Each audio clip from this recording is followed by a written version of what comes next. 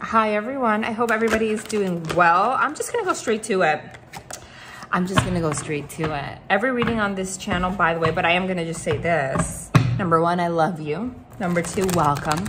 Number 3, you're the best. Number 4, gratitude. Number 5, I appreciate you.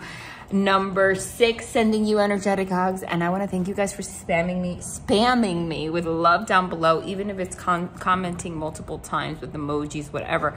I did tell you guys that YouTube has been messing with our algorithm to try to push channels that do YouTube shorts, and those of us that do long form content, they kind of are pushing us to the back burner. So by you commenting, you're letting YouTube know, like, no, we still like this channel. So then they still recommend it on YouTube. Like, my channel was stagnant for a long time. I don't know if you noticed. Like, my subscriber count has not changed in like a year. That's why. But ever since you guys started commenting, like as soon as the video was up, liking, commenting multiple times, it's going up. And I appreciate you so much for that. Also, every reading is timeless. So if you're new, click videos, anything that pops up. I've been working tirelessly on these readings for you guys, like the ritual ones, etc. So, and we're getting them out. So because of that, I just want to get to this. I still want to put something out on the channel. So that's what we're going to do. So this might be shorter than usual ones. Nonetheless, they are still divinely guided and they're still thorough. And if you're new, I'm a medium above all. I channel above all. So everything that you see on this channel is I don't have a system. Everything's different. So today I want to start by, today I was guided to start with these that I haven't used in a while. 2 messages from this deck called Notes from the Universe. Well, that one fell. Okay. Well, okay, I guess 3. I didn't even see that. Let's read it. This is a message for something, for some of you, in regards to something that's been on your mind. And then we'll go from there and see what we pick up on. It's not as if you need anyone. For as long as you wish to keep them in your life, whoever they may be, understanding them as opposed to changing them will wildly improve the chances that they'll wish to keep you in their life. On the other hand, you're pretty much stuck with me. Oh, wow, how I love you. Love the universe. That's interesting. So, all right. I get this. We'll talk about it in a minute. All there is to love has been there all along. When you begin to find love in people, places where you haven't found it before, it's always because you've grown. You so rock the universe. Oh, there's a theme going on now. Give yourself much more credit. A stranger than strange preponderance to ponder. Semicolon. That's not a semicolon, that's a colon, ... right? Okay. Those in great relationships aren't always those who are good at relationships. And those in challenging relationships aren't always those who are bad at relationships. Oh, see, wow. Even though I used preponderance ineptly, this one is really good. Please ponder. Love the universe. Oh, wow. This deck has like, okay, I'm not saying it doesn't have anything to do with love, but they're not all about love. They're, you know, about a lot of things. So the fact that every single one that just flew out here has something to do with a particular person and some kind of situation. Now, it doesn't have to be love. This could be in relation to someone. I want you to know that, especially if you're new.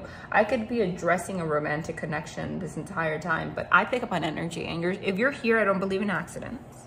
It's for a reason. There's something in here for you. So I could be talking about love this entire time, but if you know this has something to do with a parent or a sibling or a friend or aspects of yourself, whatever the case may be, you can interpret it in that way. You know what? This one on the top is still calling, it's like calling my name. and this one. And I'm going to read it, and then we're going to talk about this and dive a little deeper. Yeah, absolutely. I just keep hearing the phrase, don't let ego get in your way. Don't let ego get in your way. It's time to do something different. I just keep hearing that. Don't let ego get in your way. It's time to do something a little bit different. That sentence I just keep hearing it like someone's in my ear saying it over and over and over. You are adored. Don't be fooled by the, quote, players, and don't be fooled by yourself. There's no one more lovable nor loved than you. And I know everyone precious. Love the universe. Time to make a demonstration. The older the soul, the softer the glance, the quicker the smile, and the sooner to say I love you. They also skip and wink more than normal and hold hands with those they walk beside. Utterly fearless, the universe.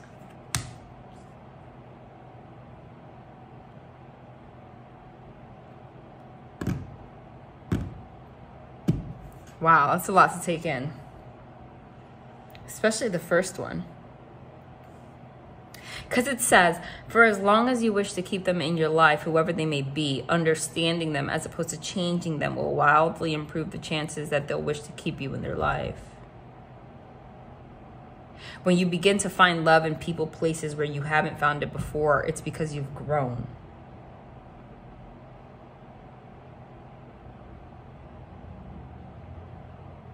Those in great relationships aren't always those that are good at relationships. So there is absolutely, okay,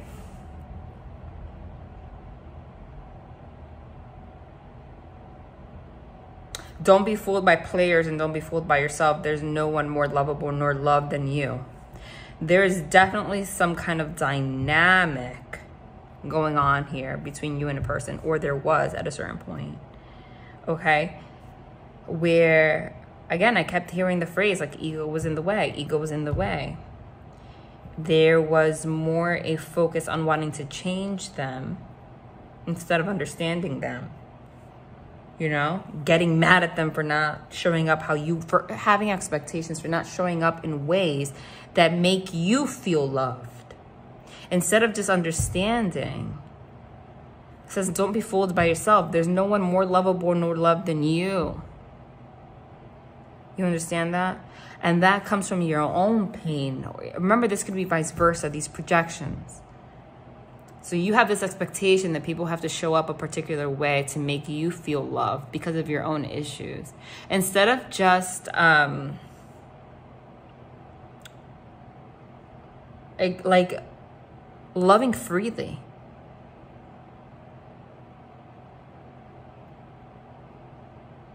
You might not be good at relationships, but that doesn't mean that this relationship can't be great if you put the effort into it with this person, right? This was crooked.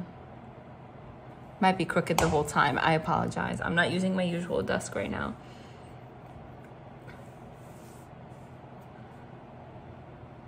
Definitely conflict between you and this person.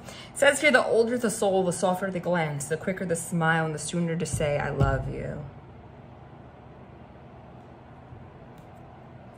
So you might be stuck in a loop with this person or vice versa, where like if things don't go as you expect, or they don't do things how you want, or they don't respond right away, or they don't show up, they don't say hi the way you want to, you dreamt of this morning, it might spark in one of you that feeling of not being lovable. And that's more a reflection of you. And then the projection happens. Okay? Where your glance isn't as soft. You're not quick to smile and say, I love you. Even if you feel it on the inside, you hold back because you want to prove a point. You start playing games. And all you're doing in that case is just poisoning. And then instead, what you're doing is projecting hate, self-hate, pain, anger. Okay? You don't take the time or this person to understand. Maybe this person didn't mean anything by that. okay?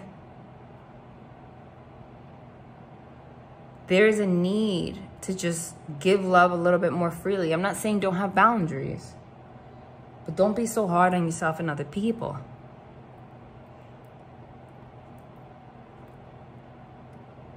There is hope here, because this says, and this might be a lesson for you and someone in particular, or, you know, but that you can also take into a new relationship. It says those in great relationships aren't always those good at relationships. And those in challenging relationships aren't always those that are bad at relationships. You know? So this isn't about... This is more about, you know, the mindset of wanting to be in a relationship. It's about being in the mindset of letting somebody in, and allowing love. And if you can master this art, your chances of having a good relationship with this person, whether it's friends, whether it's family, whatever it may be, greatly increases. If you can separate, and it's hard because a lot of people can't do it, them from their toxicity that you wish they didn't have, you'll start to separate from your ego and connect more and more with your higher self and that energy of love and unconditional love. That is hard for us to do. If you can do that, if you can hold a relationship with someone and separate, and whenever they act in a particular way, in a way that's triggered by that feeling of not feeling lovable, which might cause a reaction or cause them to want control, etc. If you can see that behavior as one part of them and then see them as who they are as another, okay? It's like seeing, it's like having vision, to see somebody and then see their devil, their demon, right? If you can do that, as long as it doesn't get so toxic that it's consuming you and affecting you, which in that case, you gotta go, right? But don't go until you try this first. If you can do that, you'll be able to, like it says here, find love in people, places where you haven't found it before. And that's how you know you have grown. And that's what the universe is saying. Because you'll be able to see them and why you love them, and then you'll be able to see the demon. And many times, not always though, sometimes, like I said, if it gets too bad, sometimes you're so consumed you gotta go. Sometimes, just you being that person in their life that can approach them and have that separation and show love to them, to this side. But when they act toxic, just see it as like, you know, like as if you're looking at a demon. Don't engage with it. Don't fight it. Don't challenge it. Don't try to change it. Just know when to step back. What you end up doing is only feeding love to who they really are. And sometimes that allows them to connect with themselves in ways that they can't. Because a lot of times when people struggle, things like this that stem from not feeling lovable, those demons also fill them with a lot of shame. You got to remember one thing. At the end of the day, everybody goes to sleep with themselves at the end of the day, even if you have someone next to you in the bed. So they may treat you a certain way, they might come out and act a certain way, but they still have to lie in bed, and they still have thoughts within themselves about their actions, about the way they treat people, about the way they show up, that they're not going to speak with anyone about. But I'm sure that is heavier on them than it is on other people and you. They still have to be with themselves and look at that demon.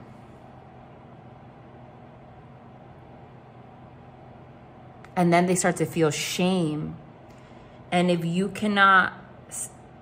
love this person, you can separate those two things. If you can't separate those two things, that shame ultimately consumes them more. Because they already feel it.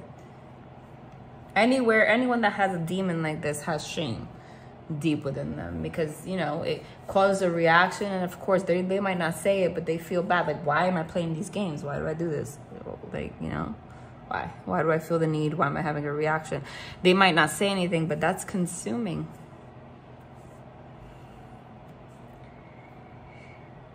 So again, I'm going to read this again. When you begin to find love in people and places where you haven't found it before, it's always because you've grown.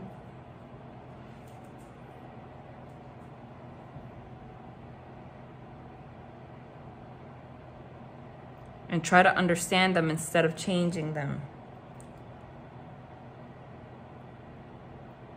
Right? You could just observe that demon and just be like, they're acting like this because that's the demon. That's not them. But don't try to change that demon. You're not a therapist. That's when you cross the line into codependency and doing too much. It's not your responsibility. Like I said, put yourself in a place where you could just see, always approach them with love for that side of them. When that demon comes out, just stare at it like it has 100 heads. Let the demon, wait till the demon goes away into a corner. Then you interact with that person, that person that you love again. And if it gets to a place that it's too much, then you got to take yourself out of it. It's an art. It's literally like an art form. And it's hard. But that's how, when you know you've grown. That's when you know you've elevated, when you can do that. You know? I struggle with that a lot because I have my own triggers. I always talk about myself in readings because like I can relate, and it's examples and stuff, you know, not to just talk about myself, but I can do that, for example, with my parents, where I wouldn't be able to. I can now. They used to trigger me so much, but now I love them unconditionally. But when they act certain ways, I look at them like, I look at that side like a demon. And then I see that demon as like a crying little baby, you know? And then I feel like, wow, that, you know, you're acting like that. Like, you're still 3 years old, but you're 70 something. And then that breaks my heart. And then I just interact with the person that I love, you know? But like I said, in some instances, if it's too much, you got to know when to. That doesn't mean coddle them. That means exactly what everything we've just been saying. All right. Let's get more information on this. Divine, you know what? I don't know what this has to do with the astrology cards, but they told me to pull. Hold on. They told me to pull 3. Cardinal, House 3. That's so funny because that's literally what we were talking about. And Jupiter. Cardinal signs are Aries, Cancer, Libra. Wait. Aries, Cancer, Libra, and Cap.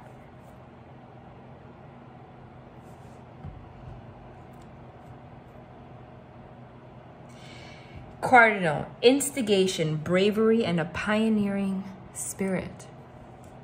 House 3, early learning, childhood relations. It says early learning, childhood relations, the rational mind, and communication. We were just talking about that. About that, looking at that demon, and then seeing that demon for what it is. And, like, you know, seeing it like a little baby kicking their legs. Trapped. That's usually what it is. Crying out. Jupiter, grow and expand. And here it says, this is all about growth. I'm going to read it again. When you begin to find love in people, places where you haven't found it before, it's always because you've grown. You so rock the universe. They want you to approach this in this way. Jupiter is also the planet of luck. And things are going to change up for you. Not just with this person, this situation, but I promise you this is beneficial in your whole life. In general, this will help your whole life. Let's pull some tarot. I'm going to use this deck that has messages. Divine, why are you sharing this? And like I said, I'm gonna make this a quick reading today, you know, just a quick message. Why are you, who is this other person? Tell me more about them.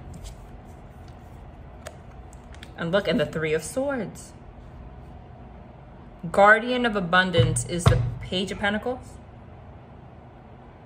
I believe in this deck, the Guardian is the Page. I might be wrong, so forgive me. Nonetheless, I'm going to read it. And the Three of Thought is the Three of Swords. And the Three of Swords is heartbreak, pain. What is wrong with my Chihuahua? Hold on. Cardo! What's up? What's up, baby? Are you a big bad wolf?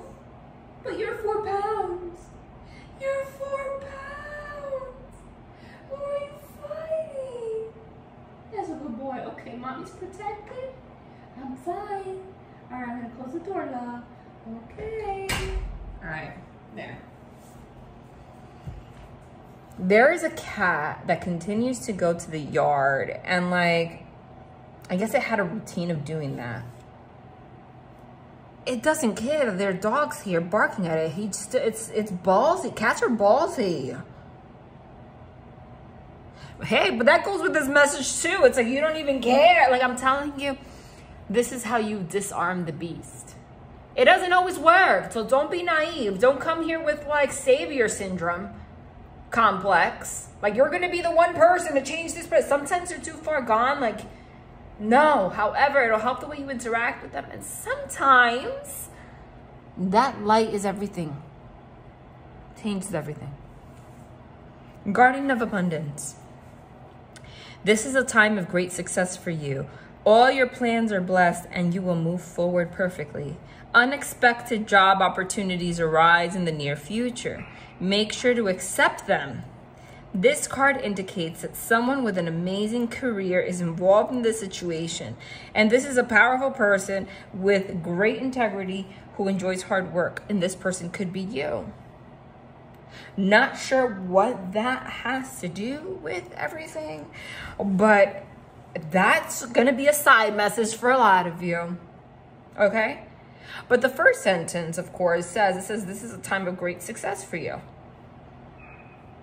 Okay? So if you had a message about a job or something, if that's like an omen and you know who I'm talking about, then that's for you. Now, Three of Thought is that heartbreak card. Loving angel surrounds you to heal and comfort you. The sadness you feel will fade away in time, and then you'll be able to see clearly how important this situation has been for your spiritual growth. Take the time you need to forgive yourself and others so that you can embrace the future with joy. There's a need for forgiveness. You know, the divine's about to open the door for a new life for you in general. I don't know if it's with this person or without this person. Okay, they're not being clear on that just yet. However, they want you to work. Remember, forgiveness is for you. All of this at the end of the day, whether it brings you together with this person or not, is for you. Tell me more.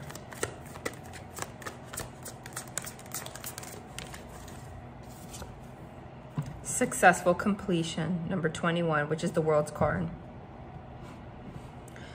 That's the World's card in this deck. Yeah. This is a time of incredible accomplishment. You're justified in feeling joy, a sense of completion and pride in the amazing job you've done. You've been blessed with many spiritual insights. Soon you'll begin a new journey, but for now, take time to bask in the happiness of your dreams coming true. Ooh. So what they really want you to do, the World card is closing out old cycles. It's time to close out cycles in the way that you related to love, in the way that you related with this person, whether it means you coming back with this person or not. It's time for you to approach life differently, and then everything is about to change. Like, you're about to enter a completely new phase in your life. Do you really want to have that old energy with you? I'm not saying that you might find somebody new, but I'm not saying that it's not with this person. I'm talking about the energy, the way that everything's approached. All right?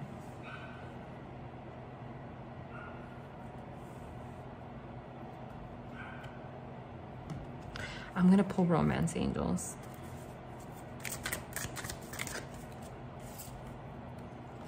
Playfulness. To recapture romance, allow your inner youthful spirit of fun to shine, right? Whatever heartbreak there was, really, like, you could have been in an energy of a lot of depression, sadness. It's time to let that go and find, you know, and trust that everything happens for a reason. This situation is calling for you to have faith.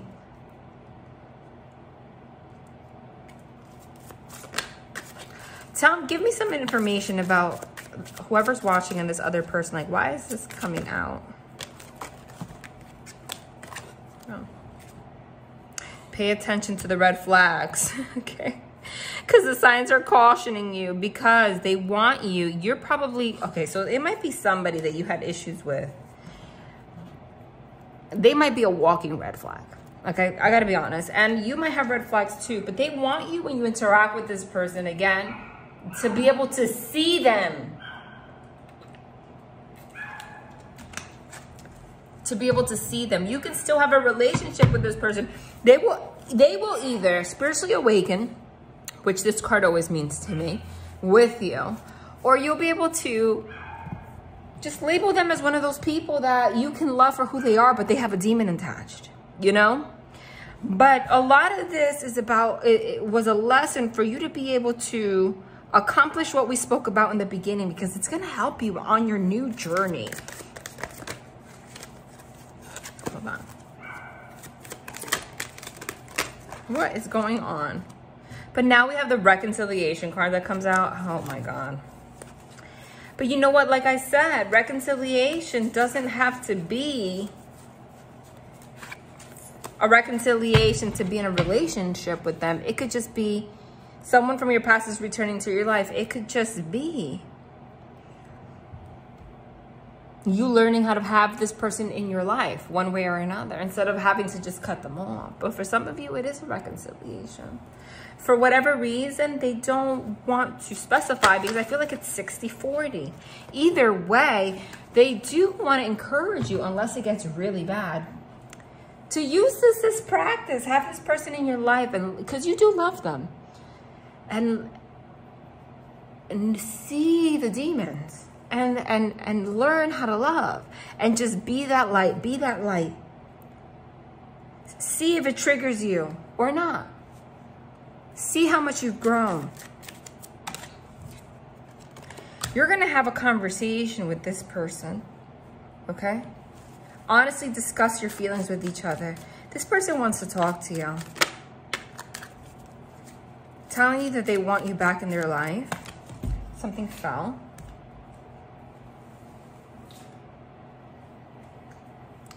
They might bring something up in regards to children. Your love life is being affected by children, or they might talk to you about their childhood. Maybe this is going to be one of those deep conversations where they talk about things that affected them, etc., and how they realize what the red flags are, and they want to reconcile with you. It is possible, because I'm seeing that here.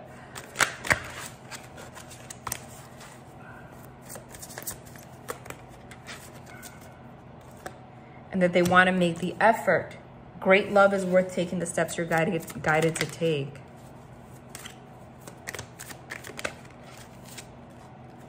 They want to express their love to you. Go ahead and make the romantic gesture. Religious factors. Your love life is influenced by your spiritual upbringing. That could be, and soulmate. Yes, this is your soulmate. Finances and career, reconciliation, let your friends help you, and playfulness. Ask for and accept support from others. For some of you, this person might be actually having a conversation with you, saying that they realize whatever in their childhood has affected them, and they want to go to therapy. And they want to allow you, they see you as a friend, to help them through this. They want to recapture that playfulness with you. Finances and career, they could be talking to you about a lot of things that they're going through. This is going to be one of those like long conversations, I feel. But I'm not sure that this is someone that you're just gonna, it says reconciliation twice, okay? Not sure that this is gonna be like right off the bat, let's just get married, because it seems like there's a lot of work that needs to be done here. But they want, this is like, the divine wants you to be able, again, to see how you can handle demons.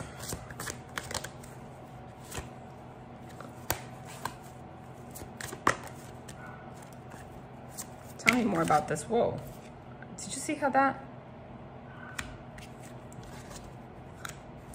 Focus on divine and perfect health. Hold on. Cardo! Cardo! Come here. Cardo! You're Lola, not Ricardo. You're not the one barking. What's wrong with him? Where are you? When I call him, he's quiet. And then, I don't know. What's up, Lola? Lola, baby. I don't know what's wrong with him. Focus on divine and perfect health. God and Archangel Michael, thank you for continuously reminding me to focus upon perfect health and for guiding my actions so that they support my well-being. It goes hand in hand with what we spoke about. You're on the right path. Archangel Michael, I call upon you now. Thank you for giving me loud and clear guidance that I easily understand. Thank you for motivating me and filling me with the courage and confidence to make helpful life changes. Okay, so you might have started this reading wondering if it's if it's correct to allow this person into your life or not, or something like that. They want you to know that you're on the right path, okay? Everything's going according to plan. Believe and trust. Before going to sleep tonight, say, Archangel Michael, please enter my dreams and replace fear with faith and trust. Let me be filled with strength, courage, and confidence. You know, this one says God and Archangel Michael. Okay, here. I have a hard time. You should call upon your angels, but I don't pray to angels. I call upon them and I talk to them. They're like my friends. That's how I approach them, and that's how I tell you guys, you know? Like, you call on them to help you. Say, hey, help me with this. Give me a sign. Do this. That, like, they're workers. But when I'm praying, I speak to them. Archangel Michael, he's an archangel. But I include God in the mix because he's the boss. Just letting you know. Remember that. Remember, the demons are also angels. They were angels that flipped on God and became fallen and fell. Fallen angels. They're demons. But they have the capacity of doing that because they're workers. Are the archangels? You don't have to worry about that. Archangel Michael, I mean, that's God's right-hand man. But you got to include them both. And this is not to talk about religion, okay? If you don't even believe in angels, that's fine. I'm telling you, if you do, that's my perspective. Okay? So, yeah. What does this person want? This other person, tell me. Hold on. What does this other person want? Chariot. They might say they want to come see you. There's a reconciliation card. 6 of Cups. Or they want to move on. This could either be in the Chariot, means that they want to move on, or it could be that they want to come see you. 6 of Cups is reconcile. Okay, but now the 8 of Wands is also a travel card. Somebody might be telling you like that they want to come to your house. The 4 of Wands is your house. I want to come to see you. Can we plan that and talk? Or they very quickly want to move towards some kind of stability with you. How do they feel about you? Wow. See, they're like torn because, and there's the Emperor. They literally love you and see you as your 10 of Cups, meaning, and wow, and the 2 of Cups, somebody that they love, somebody that they want to be in a relationship, someone they could build everything with. But they also have this blockage for, they're holding everything to themselves, the 4 of Pentacles.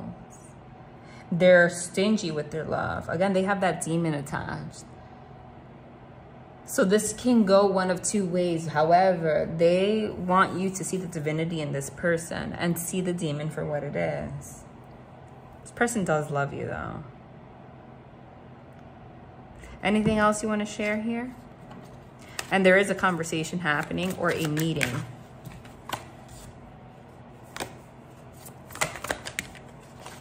Ten of Wands.